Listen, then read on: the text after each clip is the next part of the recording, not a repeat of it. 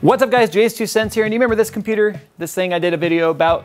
Probably the most common comment on there was like, ugh, that wiring, and I was like, you know what, I'm just gonna leave it. Well, we can't do that, we can't leave it. But one of the reasons why I'm gonna go ahead and rewire it is because I also alluded to a problem that he had told me about that I just completely neglected to even really talk about later on in that video. So we're gonna talk about that as well. So we're gonna go ahead and do one more video about this particular computer, and I'll tell you guys, I don't know, stuff about things and computers. That's what we usually do around here.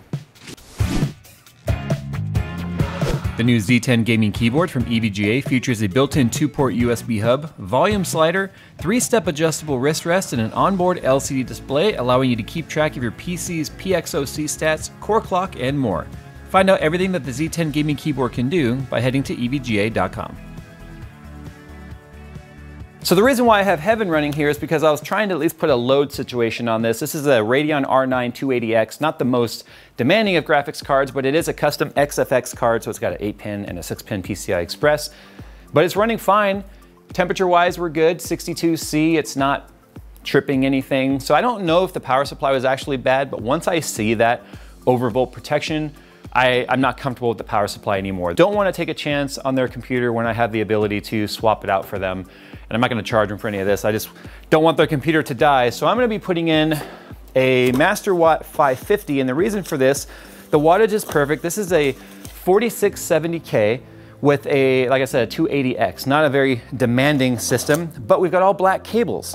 So that's going to allow me to go ahead and kind of clean up this mess. Most common comment, like I said in the intro, was, oh my God, that wiring, how dare they? Well, we're gonna go ahead and fix that for them while we're in there. So with all that said, let's go ahead and get to it. Here's our XFX 280X. Oh, look at the dust in that. Yeah, we got more cleaning to do on this. Definitely. Something else I wanted to mention too, about the smart disable on the other video. I disabled it so that I could get past it to get into the OS, because once you get that error, it didn't want to continue past it.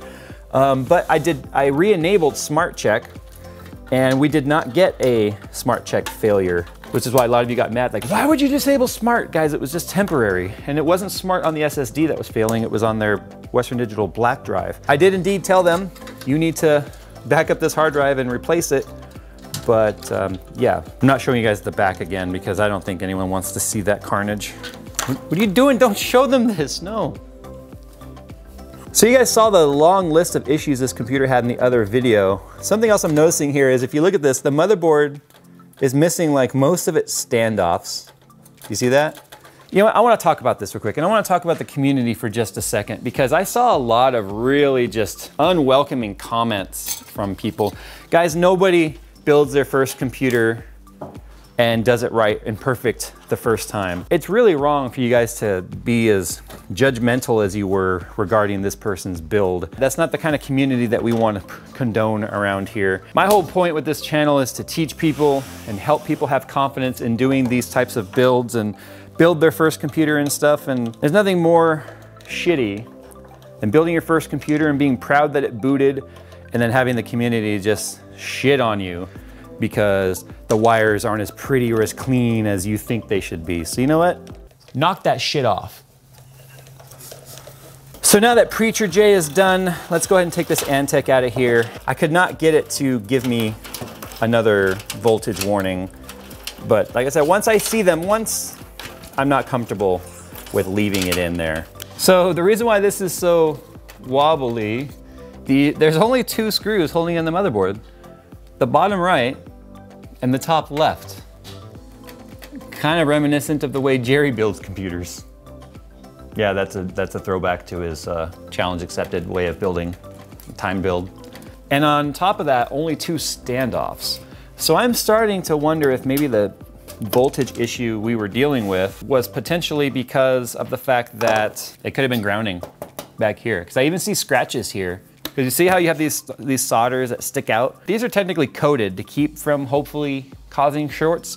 But if there's no standoffs and this thing's being pushed back, that could cause the problem. So obviously we're gonna be adding some standoffs to this now, cleaning up this cooler a little more, which looks like somebody has spilled something liquid in this computer at one point too. Like that looks like liquid, like someone dropped Coke or something in here. Another reason why I personally don't put computers on the floor next to my desk either.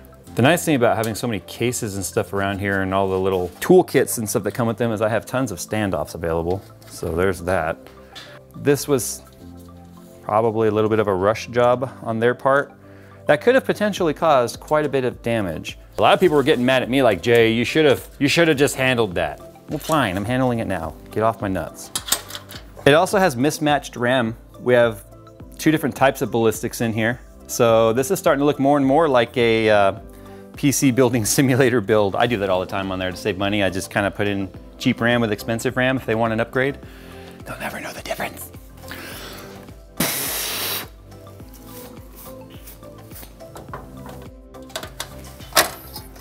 There we go.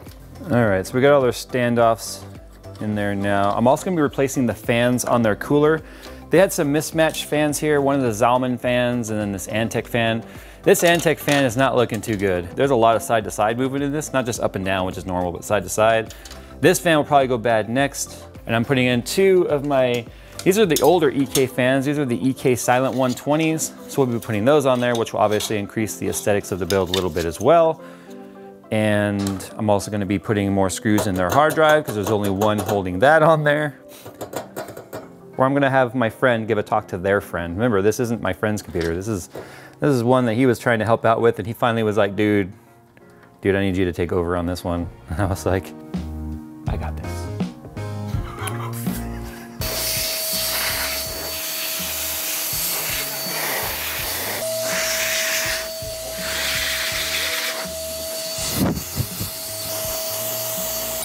The other thing too was on the CPU fans, each fan was plugged into something else. So they weren't running like the same speed. And so you would have the fan blowing harder into the other fan, not letting the air out, which was just counterproductive. So I ended up taking off this top fan to have better access to the 810 EPS power and then these fan headers, because this case, although a good case, is before they really started giving thought to having room for radiators and top fans and, you know, room to get your hands in there. So now I've got both of those plugged into CPU optional and CPU, main CPU header. So now both of these fans will actually work together. If you're one of those people that gets really triggered by emblems and stuff being upside down, unfortunately this one has to be upside down. I'm so not a fan of these clips. Because I can't see this other hole. Haha, that was much easier that way. Holy crap. This is also like kind of before the era of quick release. Oh, that's not even the right screw either. I wonder why it was like really loose, because this is the one that's really fine thread, like you would use on like an SSD. You know, this PC was bad when people were accusing me of staging it. If I was gonna do something for the sake of a video, I would say, guys, I'm doing this just to show you. I would say it. Again, before the era of being really well thought out in terms of cable management. And would you look at that? Well, would you just look at it? And I'll plug that in at the end, I don't wanna break it. What's interesting about this cable is it's got a floppy, 2 Molex, and 2 SATA on the exact same cable. So the only 2 things like pre-wired on the power supply here is 24-pin and 8-pin EPS. And again, I'm not too concerned about this being 100 watts less. I know the hardware they're using. I still don't think the power supply is going bad. But I'd hate to go through all this work and then just have it be like, guess what, Jay, we got it home. And it gave us the magic smoke. There we go. Let's see if I can't get this to actually go up through here. The problem is they didn't make a very big hole, you know what I mean? I should just change out this top fan too, shouldn't I? This is a 2400 RPM fan. This is going to be really fast. But they didn't really seem to care about the noise to begin with. So I'm not gonna worry about the noise. This ended up being like a complete teardown, which was not what I was expecting. I expected to come in today and just do wiring so that the internet would just shut up. I'm glad I did though, because we found, again, just so much more wrong. Now this one, I've got the wire hanging down here because I'm just gonna go ahead and plug this one into the chassis header. So, graphics card. Another comment was, why are they using a PCIe network card when they have one built in? I don't know. I plugged my Ethernet into the one on the motherboard and it didn't detect. So maybe it's bad. Maybe they didn't install the drivers. I don't know, but this is the way it came in, so that's the way it's going back. So is the front side looking a little bit more presentable? Internet, do you wanna throw up in your mouth a little less now?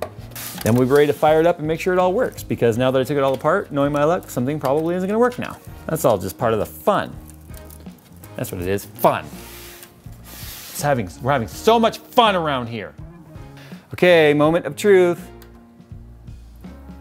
Okay, everything's turning. All the fans are blowing the right way. Front fans are going, all the fans are going, you can hear them. And started prepare. Okay, so we have to probably reset our BIOS SATA boot order because I re-plugged everything in. I probably didn't plug everything back into the same port that it originally came out of. So we're just gonna set that. All I'm gonna do right now is boot override to make sure it works. And then I'm gonna rearrange the ports to see if I can't get it to show up. And there it goes. So simple enough. I'm just gonna plug it into a different port and we'll be up and running. Guys, are you happy now? Are you happy? Is this better? Is this acceptable for the PCMR?